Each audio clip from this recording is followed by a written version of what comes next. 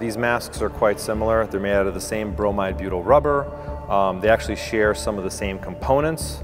However, this mask is more intended for general use, general applications. It has a wide panoramic field of view, which is great for situational awareness, but isn't ideal if you're looking to use a long gun.